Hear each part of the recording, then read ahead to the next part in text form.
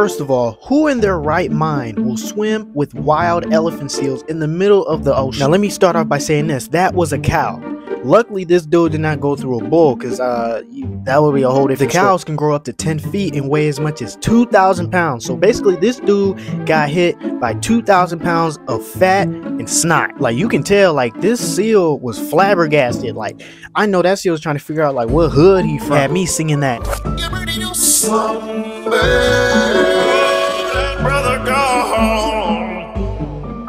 Like, I'll be honest, like, I don't condone, you know, animal harm, but he had a good 3 seconds just to get a little boop boop in. But again, I know that seal was probably like, stupid, I'm not gonna let you get the chance. But man, look, man, I'm a little bogus for this, but I bet you his homeboy was definitely like, I bet you his homeboy had a whole nother view of what that thing really looked like.